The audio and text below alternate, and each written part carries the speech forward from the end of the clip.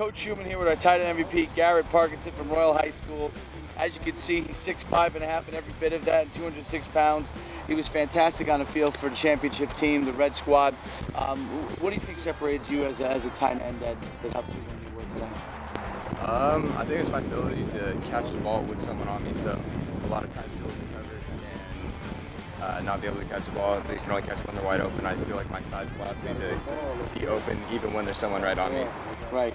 And from a recruiting standpoint, have you had any schools really start to look at you? Not really. Gotten a couple calls from some D3 schools, but hopefully it'll build on that.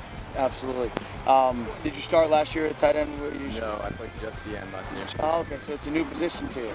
Well, I was second string last year, but I didn't play. I just played the end. I'd have to see how big the guy was who was the tight end in front of you last year. 6'2", about 240. So. You guys breed him over there at Royal High School. From a tight end standpoint, what do you think you'll be able to bring to a college that goes in the future?